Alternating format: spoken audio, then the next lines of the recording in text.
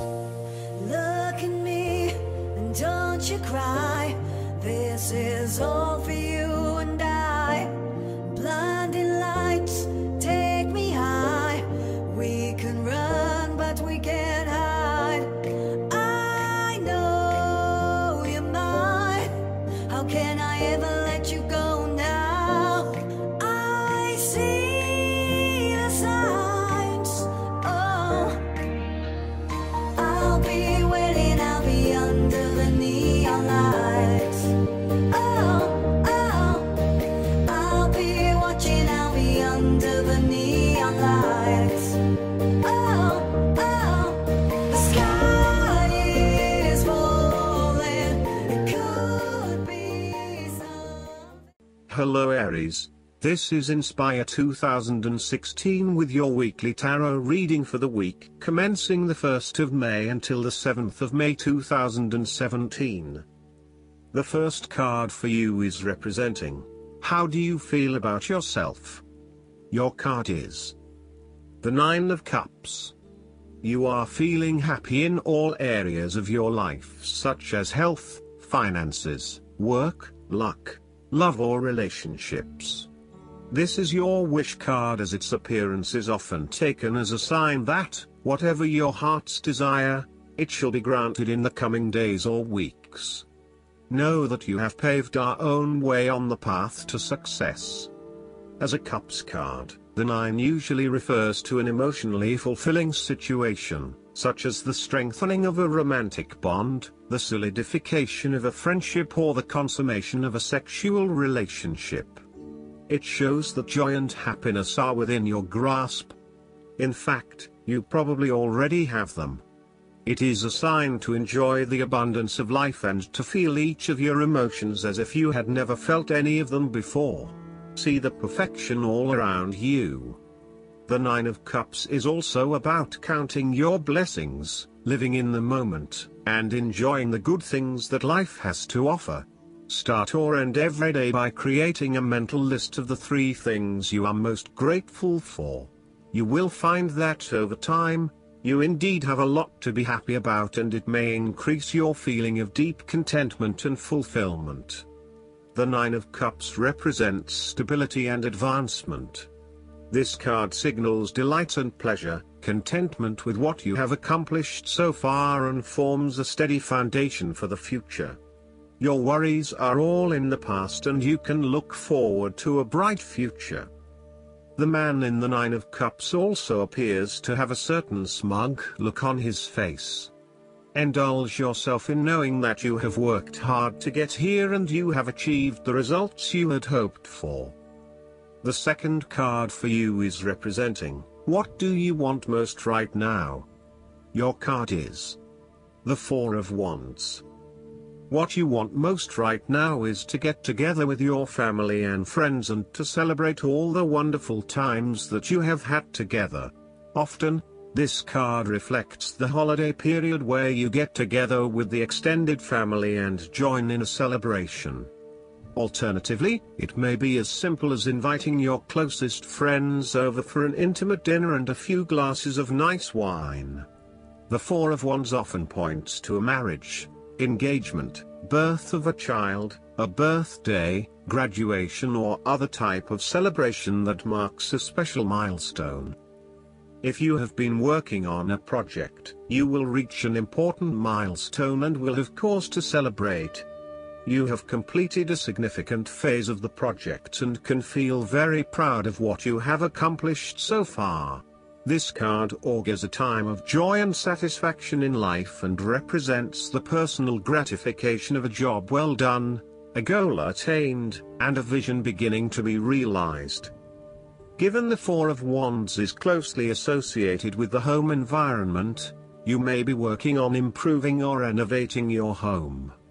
You may have recently purchased a new home or are very close to finding a new home and getting ready to settle down in your new environment. The 4 of Wands indicates peace and harmony. You may find a refuge from the turmoils of life, perhaps by meeting someone new in a romantic setting, or by finding a new place to live that is away from it all. If you have been experiencing any disagreements with others, now will be the time to make a peace offering and instead focus on creating harmony in the relationship. The Four of Wands provides encouragement when things seem too daunting. The card serves as a reminder that most things in life do not come easily, and so when you do accomplish a major milestone, you should be proud of everything that you have achieved. The Four of Wands is also representative of move from one stage to another, and moving past mistakes and challenges to a place of peace, acceptance and happiness. The third card for you is representing your fears. Your card is the Six of Pentacles.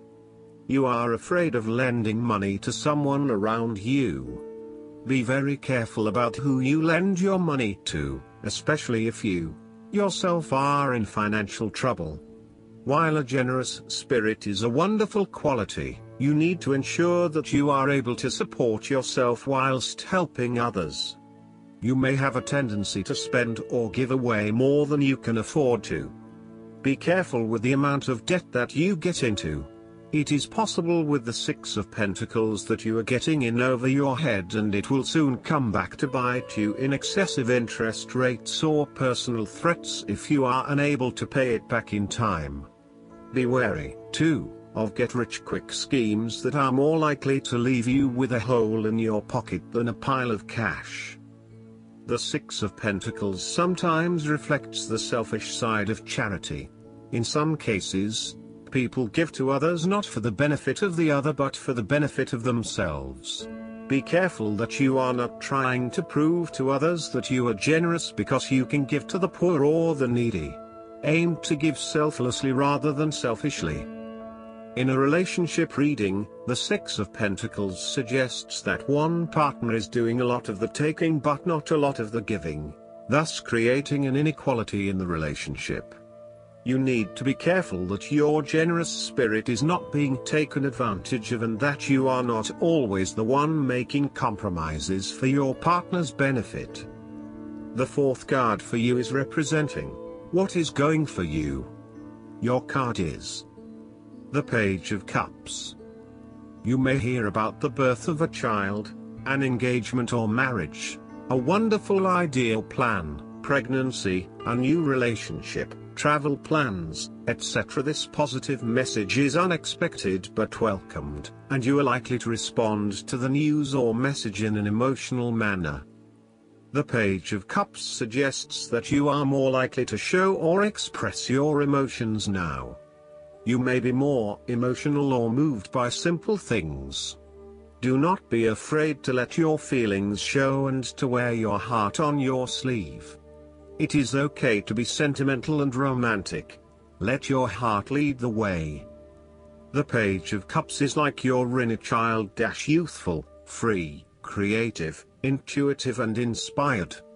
This page has never been taught to suppress his innate emotional and intuitive power, and therefore he is a kindred spirit whose imagination is totally free to dream wonderful dreams and to create his life exactly as he chooses.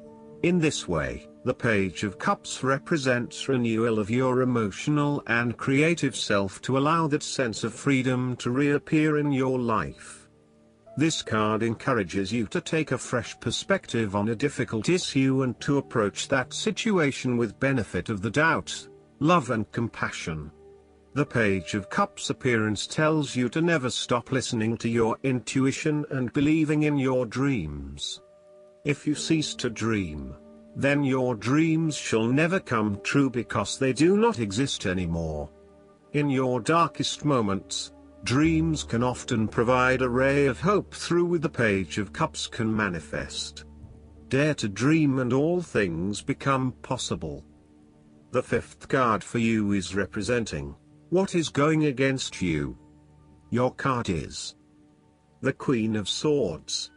You are afraid and very emotionally involved in a particular situation or issue, but this may be distorting your perception of the situation at hand.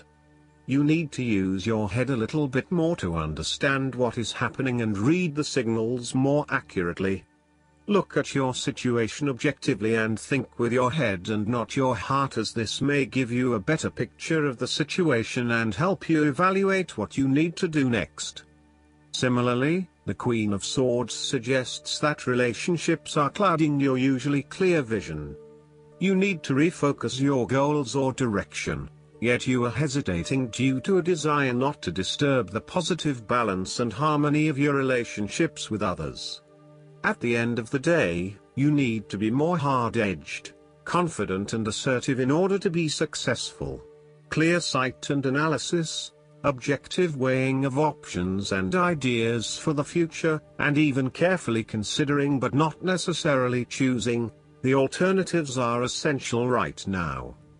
On the other hand, the Queen of Swords can come across as cold-hearted, bitter, resentful and bitchy, particularly if she is completely devoid of any emotion or compassion for others.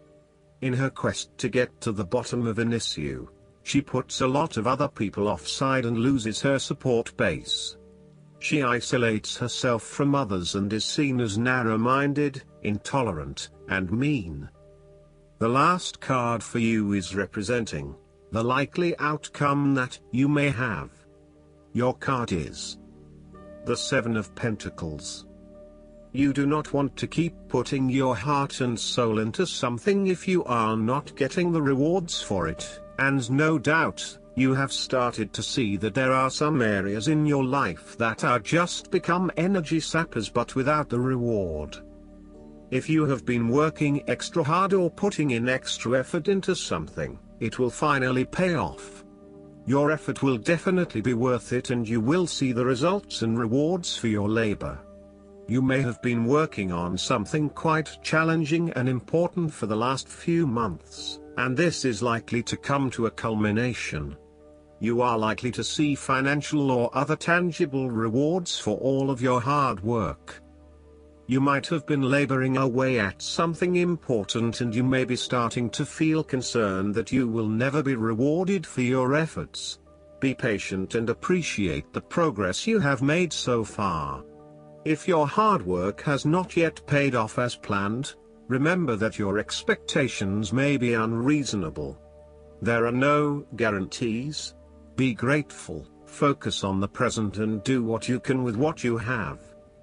This card follows the Six of Pentacles, which indicated the ending of a difficult period of financial or material difficulty. In the Seven of Pentacles, you are now experiencing the rewards of hard work and effort. However, the question at hand is whether the rewards of hard work are in fact worth the effort to acquire them. It is often at the time of greatest success that you realize what you desired so much is in fact somewhat disappointing and perhaps not worth all of the effort. The Seven of Pentacles may therefore represent fear of failure, delays and frustration.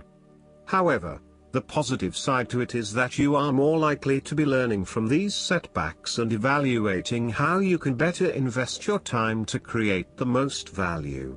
In order to avoid feelings of frustration, ensure that you review your progress to date at regular intervals, particularly when engaged in long-term or enduring work, so that you can review what is working well and what is not and where you can make adjustments.